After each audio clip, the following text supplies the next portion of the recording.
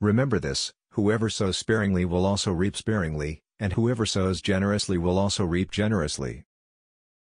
Let us not become weary in doing good, for at the proper time we will reap a harvest if we do not give up. I am not saying this because I am in need, for I have learned to be content whatever the circumstances. I know what it is to be in need, and I know what it is to have plenty. I have learned the secret of being content in any and every situation, whether well-fed or hungry, whether living in plenty or in want. I can do everything through him who gives me strength. Owe no man anything, but to love one another, for he that loveth another hath fulfilled the law. For this, thou shalt not commit adultery, thou shalt not kill, thou shalt not steal, thou shalt not bear false witness, thou shalt not covet, and if there be any other commandment, it is briefly comprehended in this saying, namely, thou shalt love thy neighbor as thyself. Please like, share, subscribe and press the bell icon. God has overlooked the times of such ignorance, yet now he is telling mankind that they should all everywhere repent. Because he has set a day in which he purposes to judge the inhabited earth in righteousness by a man whom he has appointed, and he has furnished a guarantee to all men in that he has resurrected him from the dead. The wife hath not power of her own body, but the husband. And in like manner the husband also hath not power of his own body, but the wife. For the moment all discipline seems painful rather than pleasant, later it yields the peaceful fruit of righteousness to those who have been trained by it.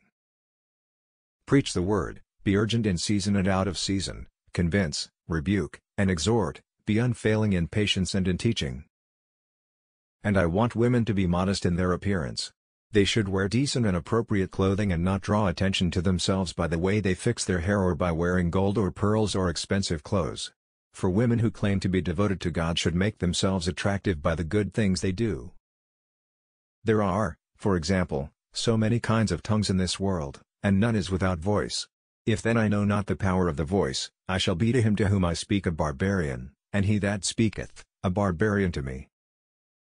Yea, much more those that seem to be the more feeble members of the body, are more necessary. And such as we think to be the less honorable members of the body, about these we put more abundant honor, and those that are our uncomely parts, have more abundant comeliness. But our comely parts have no need. Your attitude should be the same as that of Christ Jesus, who being in very nature God, did not consider equality with God something to be grasped, but made himself nothing, taking the very nature of a servant, being made in human likeness. And being found in appearance as a man, he humbled himself and became obedient to death, even death on a cross. Bottom line, outbursts of anger, including screaming, throwing things, banging inanimate objects, slamming doors, squealing tires, stomping around, making threats, shoving, restraining, cornering, or yelling down, all carry the threat of physical harm even if that threat is not intended.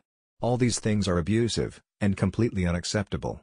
Nothing a woman or man does, including any of the above, justifies doing any of these. If you are doing any of these, you have a problem. Please deal with it before it escalates.